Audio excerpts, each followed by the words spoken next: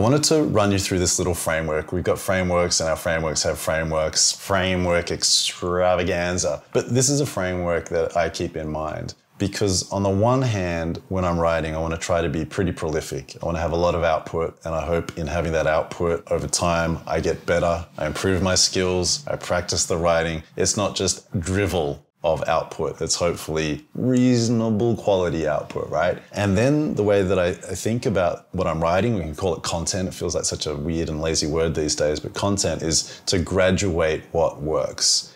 And so let's imagine you've got this pyramid and you've got a whole bunch of activity happening at the bottom, just little pieces of content. It could be tweets, things you're putting on LinkedIn, little things that might take a minute to 10 minutes. You're putting a lot of this stuff out there. You're not trying to waste people's time with your output, but you're trying a lot of different things. And then every week you might see a few things sticking and you decide, you know what, I'm going to turn those 3 things from the 10 things I did last week into something more meaningful, and you graduate the content. Let's call this next kind of content just regular content. Think about that being something you could do in an hour or 2. It could be a blog post. It could be a detailed LinkedIn post. And then above those 2 rungs of the pyramid pyramids have rungs, they do now, you have what I would call feats and features. Features are things that, at least back in the day when I was blogging a lot, it's like, you know what, I probably need to put a half day or a day aside for this. If you're a really serious writer getting paid well, it would be more than that. But for me, it was like a half day to a day.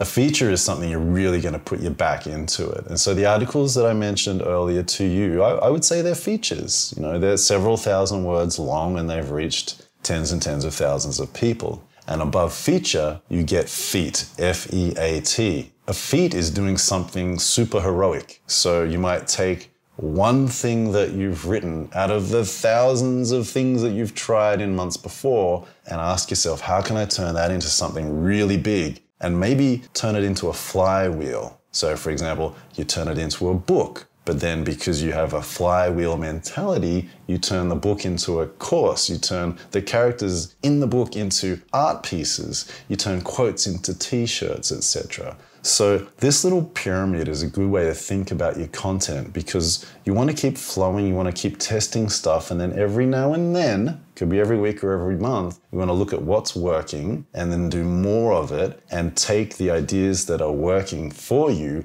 on tour, possibly for a long time. So for example, the content in my book, that took a good decade to come together. Half of it builds from one of the main courses that I teach, but the book and those courses have reached thousands of people and I've been touring them now for well over 5 years. And this is what you can potentially do as well.